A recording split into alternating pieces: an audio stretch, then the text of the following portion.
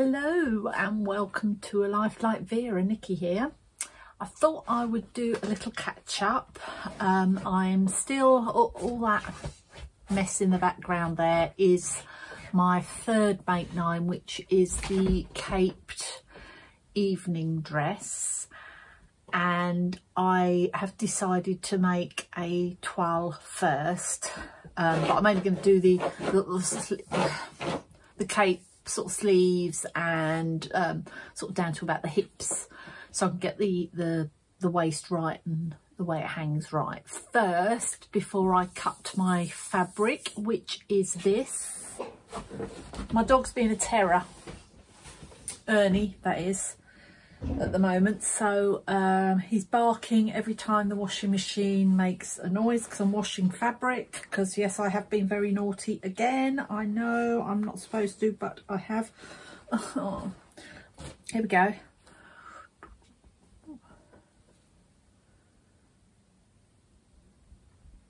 Nice drape. Oh look, there we go, look, that's the sun shining on it, so it's got a bit of a sheen. It's sort of got that greyness about it. If you do that, it's got a greyness about it, but if you do that, you can see how rich it is as well. So that is the intended fabric.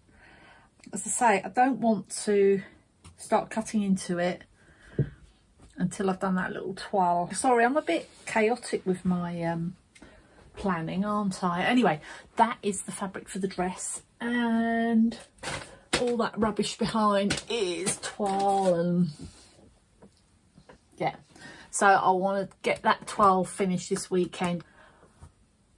I am really naughty and I am really sorry. I shouldn't be buying any more fabric. I don't know why I'm saying sorry, because it's me that's the stupid one.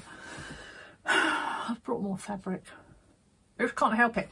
Economy Fabrics have got a Facebook page, and every time they put something up, I'm like, oh no, don't do this to me. So I'm just going to show you the fabric.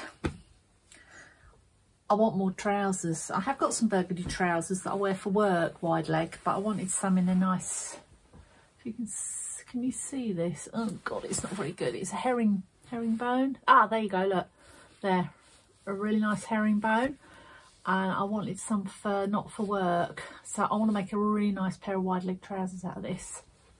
That was, I think it was £3 a metre, and I think I have got, oh goodness me, 2.5 metres. Yeah, 2.5 metres, and that's been washed and ready to go. Also,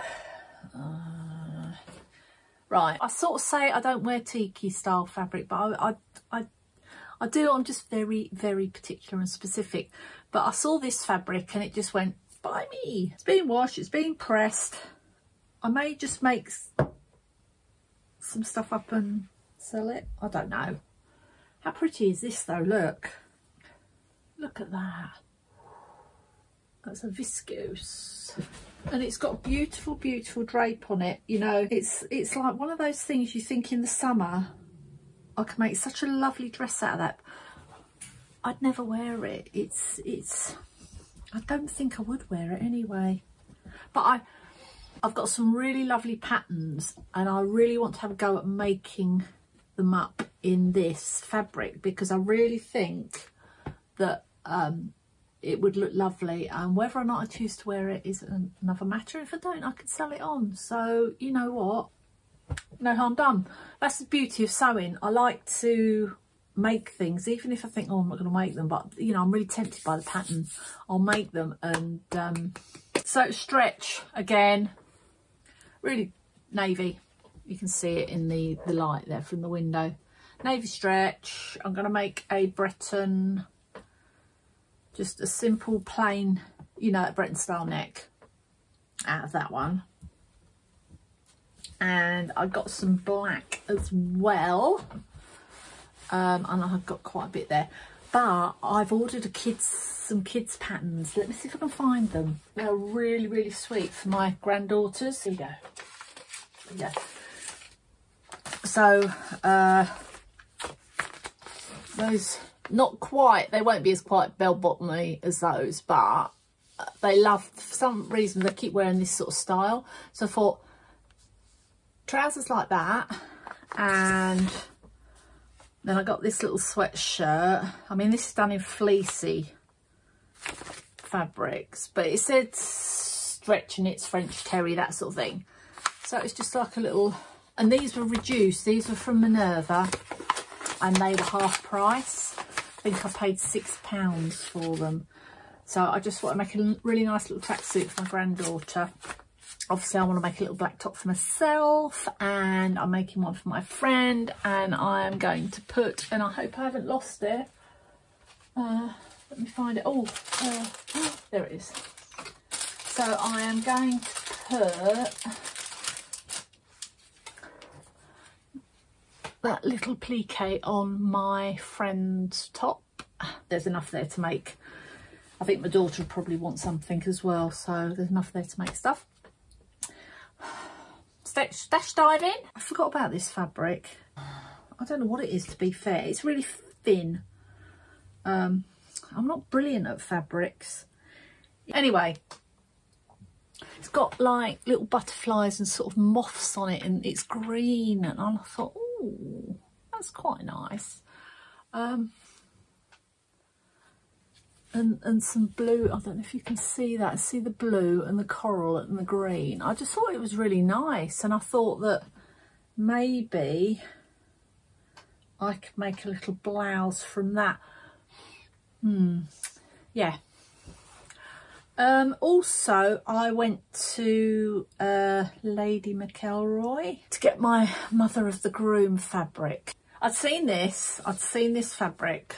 I looked online first of all, and I said, look, I might be interested. They said, you know, if there's any particularly interesting, we'll get them out for you. I did ask if I could film in there, and they said no, because it's more of a warehouse, not a shop. Fair enough. I saw one, it's called Beauty and the Bee, and it's really nice, and I thought, oh, it might be a bit too in your face for a wedding. But when I got there, it's like, oh my God, this fabric is gorgeous. I don't think I'm going to make something for the wedding, but I think I'm going to make something for, not the wedding, for something else. But honestly, I am a liability. So here we go. Although I met someone today actually who said to me, you know what, when you get to a certain age, you're just like, life's too short. And if you can afford it, get it and do it. So I am. Yeah. So here it is. I've washed this as well, and I've pressed it. I've just got to find the middle before it all comes undone. And I've only got a metre of this. This is a viscose. This is gorgeous. This is, and it's really drapey. Oh, let me find a drapey bit. Right, let's turn it round, and then you can see. So, shock horror. Oh my goodness, it's really wide as well, actually. Oh, look, I'm going to fold it up again. I can't be bothered to faff around with it. Okay, here we go. This is Beauty and the Bee. And this is really drapey. And I thought, in the summer, see how floopy it is. My favourite word. In the summer, I am going to make a little sleeveless, maybe little cappy sleeve type, I don't know, top from it. And you know what, maybe a cowl, a little bit of a cowl. That would be quite sweet. A little bit of a cowl neck. I don't know, let's have a look. Oh, let me just move this back and tip it down a bit. Sorry.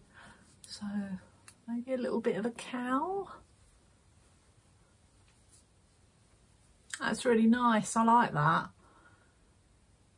It's a fun top for the summer, and you could team it up with really nice linen trousers, like wide leg linen trousers.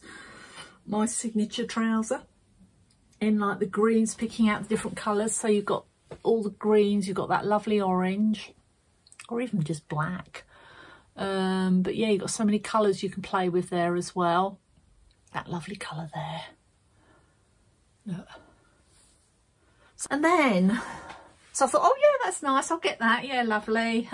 Then he showed me a photo of someone in an awards ceremony in Spain who'd had a suit made out of the, it's like a velour. Is that right? I don't know if that's the right fabric. He said, I'm sure he said it was velour, but I'm not sure. Yeah. And I thought, oh yes, I'll make myself a jacket out of that nice kimono jacket. Yeah, right, that'll be great for the wedding. Oh, for goodness sakes, no, it's not suitable for the wedding, but I still brought the fabric anyway. Look at that. It is beautiful. I don't know if you can't quite get the sheen. Yeah, see there? Like that sheen. I don't know where I'm going to wear it. I'm not going to any awards ceremonies or anything like that. But you know what? Again, I'm going to make it. I'm going to make a kimono style jacket. When? I don't know, but you know, hey ho. So that's that. And then I thought, you know what, Nicola? There was another fabric that caught my eye. And it's called Marabou Mosaic. And I'd seen this one online as well. And actually a friend of mine said it would make a really nice pack moo. I don't know if I've said that properly.